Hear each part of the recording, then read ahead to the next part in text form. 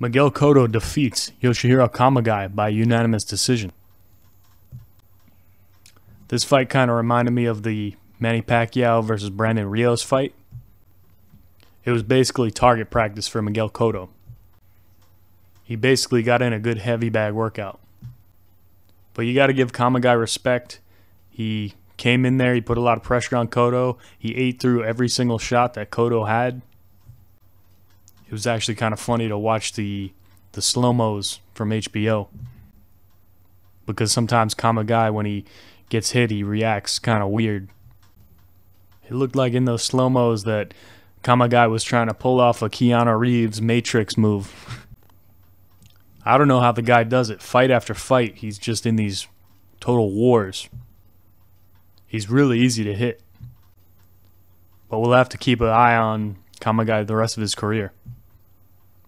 Keep a watch on him.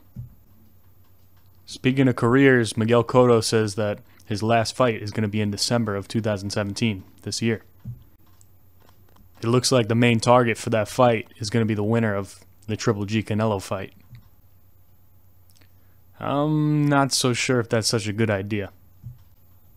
I find it kind of tough to argue how Cotto can beat Triple G or Canelo in a rematch.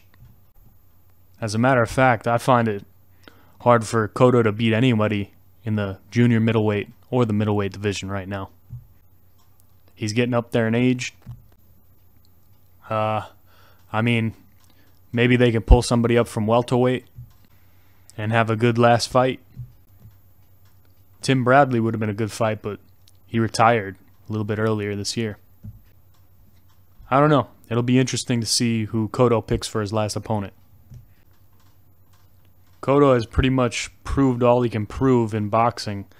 Honestly, I think it might not be such a good idea to have another fight. He probably should go off into the sunset with this pretty decent victory. I mean, he collected a belt in this fight, but I could also see why he would want to fight on one more time. I think he's really targeting Canelo specifically, not so much Triple G. So if Canelo wins the fight with Triple G, expect a Cotto rematch in December. If Triple G beats Canelo, I don't know about that.